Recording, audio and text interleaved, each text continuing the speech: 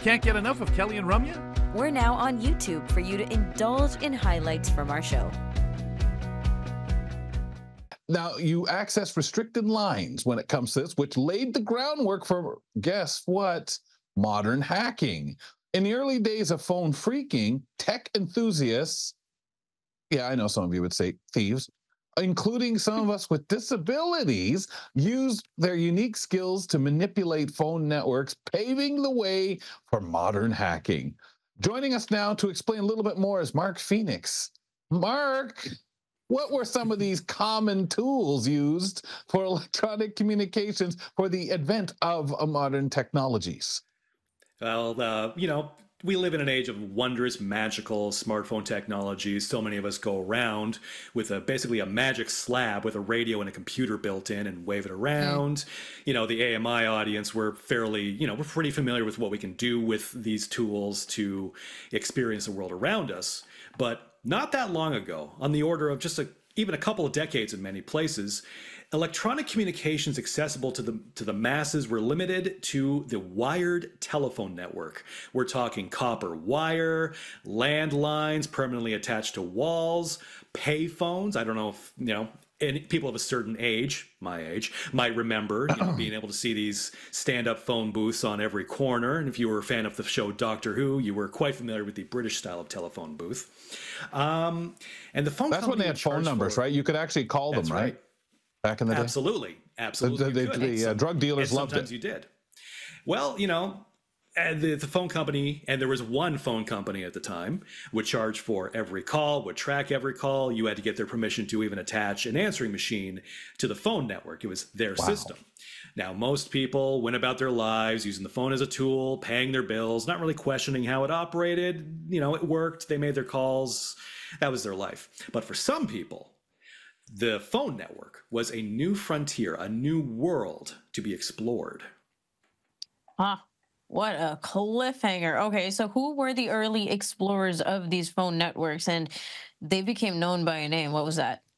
Yes, they did. Well, in the late 50s, early 60s, 1960s, early 1970s, some people who like to, explore technology figured out how to explore the mysteries of the phone network. Now, there were unlisted test numbers, there were unofficial party lines, things that, if you were a phone company employee, you might be aware of them. But if you were an outsider, this was supposed to be off limits, part of the magic of how things happen.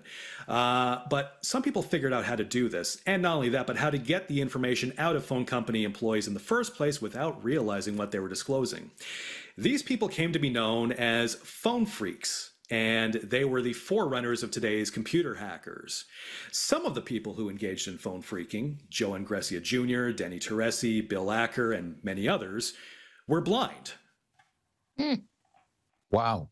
That's just amazing when you think about it. Okay, so how did Joseph Engressia Jr., otherwise known as Joy Bubbles, contribute to the phone phreaking community, and what unique skill did he possess? Talent.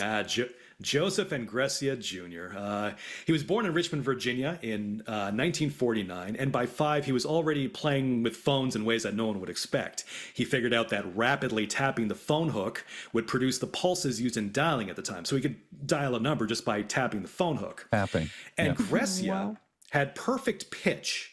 And by the time he was 7, he discovered that whistling at a certain frequency, 2600 hertz, would trigger phone switches. He later became known as Whistler while attending university in Florida for his ability to trigger long-distance calls, and he'd sell his skills for $1 per call. Engressia was among the phreakers arrested during a crackdown by the phone company. Again, there was one phone company at the time. They were all powerful.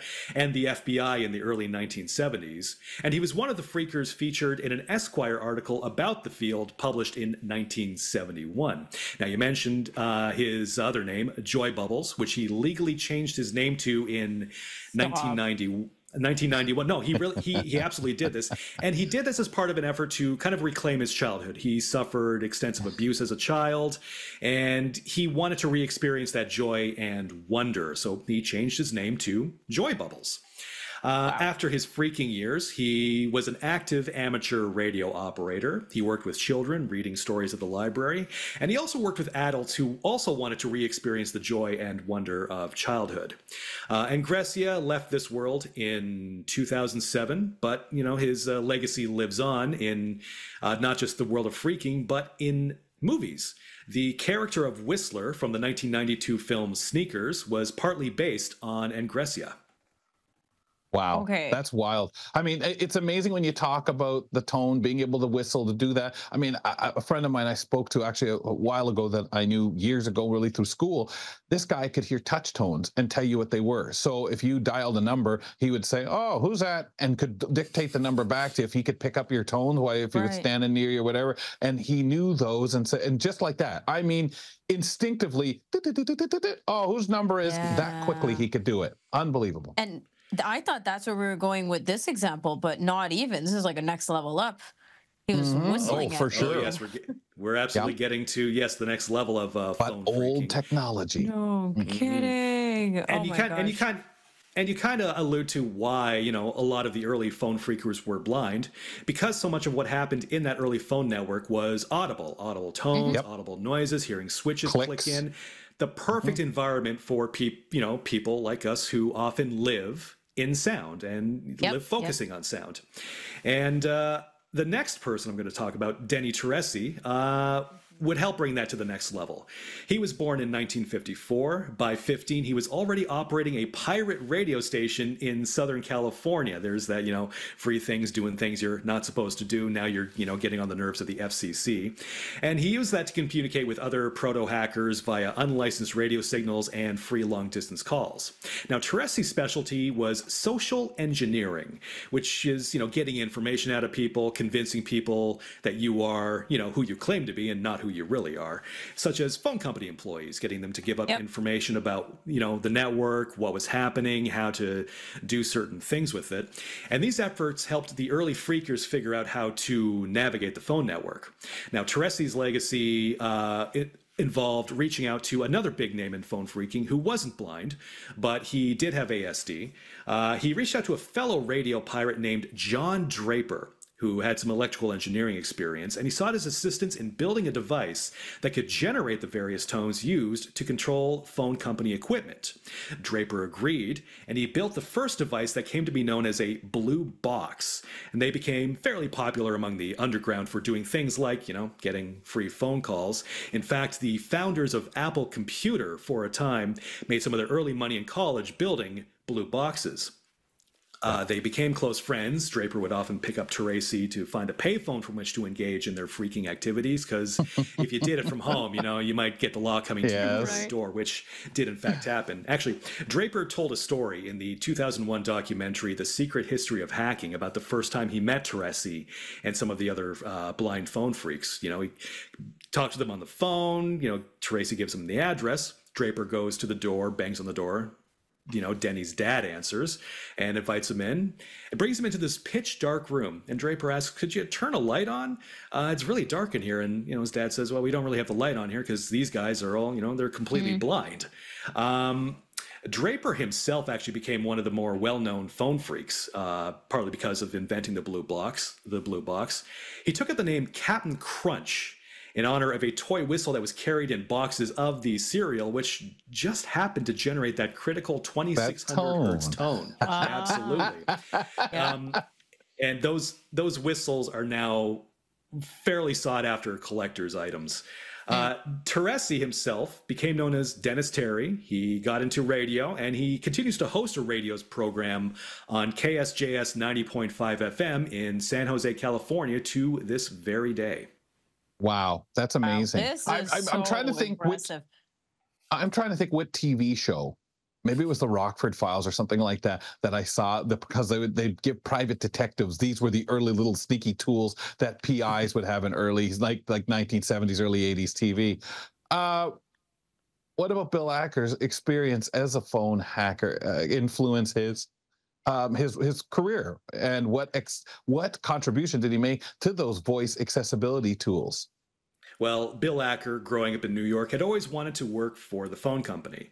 And like many other, young blind kids across the US and Canada, he became a font of familiarity and knowledge with the phone network. In fact, an actual phone company central office in Queens, New York, posted a note for new employees that if they had questions to reach out to the then still teenage Bill, and they posted his phone number so they could call him if they had questions about how their network operated. Yeah. Like I said, he dreamed of working for a phone company, and indeed, he would end up spending 27 years working for Mountain Bell. That's one of the companies that the single phone company, AT&T, Ma Bell, whatever you want to call it, was broken up into in the early 1980s. He actually hitchhiked out to California in 1973 with his girlfriend at the time. And I'm not entirely sure if this is the same woman he married, but he was married to his wife for 29 years. He built quite a life out there. Now, he credited his years as a phone phreaker with making him a better troubleshooter for the phone network. Now, he kept up with the march to digital. He got into computer networking, voice over internet protocol, and he maintained the Speak Up voice accessibility tool for certain distributions of the Linux operating system. So he kept up with the times as well as he could. Acker died in 2015, and his memorial service took place both in person and over phones. Fittingly. That is amazing. Yeah, I remember hearing his name through a lot of the Linux people that I know who all used it, and it was really big. And just because there was not that many people that were really using Linux. So awesome, Mark. That is really cool. Some very fascinating stuff that takes you back and makes you say, wow. Great subject to bring up. Thanks for doing this. Hey, no problem. We are everywhere, whether you know it or not. For sure. But hopefully, now you know a bit more. Wow. Talk about the talkative talkers out there and getting a job based on your own. It's like hiring the guy who can break into safes and say, listen, man, we design safes. Tell us what not to do. Right, Mark? Ethical hacking and such. Oh, I was just going to say, as a matter of fact, that remains a common thing to this day. A lot of hackers who, may have gotten in trouble at one point end up getting hired as security consultants. In fact, one of the most infamous hackers of the late 90s and early 2000s, Kevin Mitnick, went down that very route in life. He did his, 4 years in the can for hacking into, I believe it might have been AT&T itself. I need to review that. And now he's a consultant. And that's true for many other hackers. Once you get inside a system, once you know the ins and outs of it, it becomes very valuable to, keep you employed and close and, keeping up on the system while, keep trying to stay on the right side of the law, as it were. Quite a form of rehab. Yes, rehab, absolutely. Or working both sides of the fence, right? Yeah. Thanks, Mark. Thanks for watching. You can catch Kelly and Ramya weekdays from 2 to 4 p.m. Eastern on AMI.